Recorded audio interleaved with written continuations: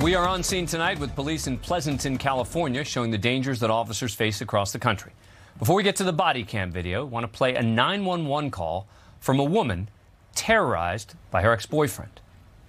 He covered my face with a pillow. He pushed me. He pulled my hair. He wouldn't let me leave the room. Okay, is he there now? I couldn't call him.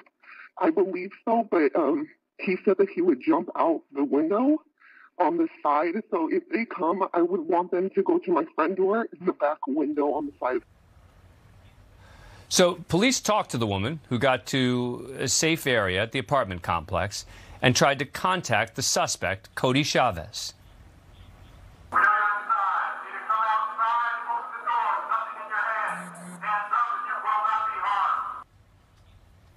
Now, as police are trying to make contact with Chavez, they got a warrant for his arrest. Crisis negotiators arrived at the scene along with a SWAT team in an armored truck. Police used a battering ram to open the front door and deployed a robot, but Chavez slammed the door on it. Officers saw the suspect, had a knife in his hand. He broke a window so they could fly a drone into the apartment to assess the situation. Hey, door open now! Get back! Get back! Get back! Shots fired! Shots fired! Chavez ran from the front door toward police with a knife. Two officers fired less lethal rubber bullets. He kept running. Other officers then shot him with rifles. Chavez was pronounced dead at the scene. Police recovered a kitchen knife with an 8-inch blade. No officers were injured, and this investigation remains under investigation.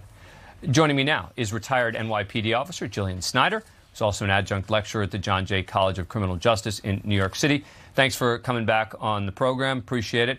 All right, I have never seen the use of a drone like that before. Can you talk to us about that?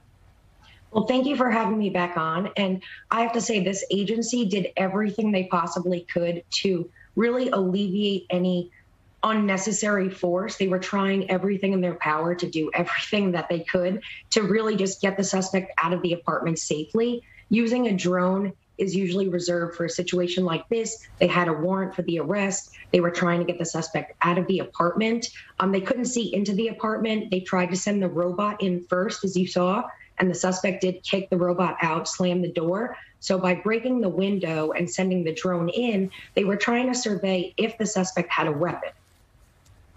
I have to say, as having watched so many of these, I was relieved it was a robot, not a canine, right? Because Absolutely. I always get worried about the canines getting injured.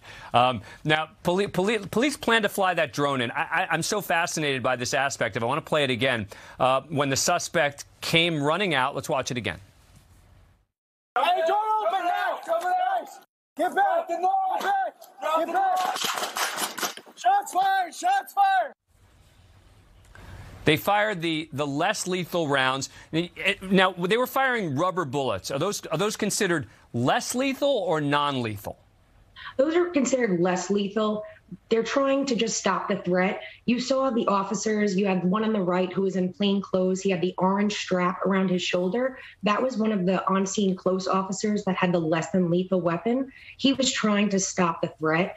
Another officer off scene, you could see from the video, he was trying to also shoot with less than lethal force. That's essentially just trying to not overtly harm the suspect, but stop it from progressing. And in this situation, that was ineffective. And just real quick, this is just a reminder, it is always these domestic violence situations that are just so dangerous for police officers. Yes, domestic violence cases are one of the most unpredictable things that officers can go to. And in this situation particularly, you had a suspect armed with a very large knife. He charged upon the officers. He was well within the 21-foot safety distance, and officers had no choice but to fire in this situation. Yeah. All right, Jillian Snider, thank you very much for coming back on the show. Appreciate it. Thank you for having me.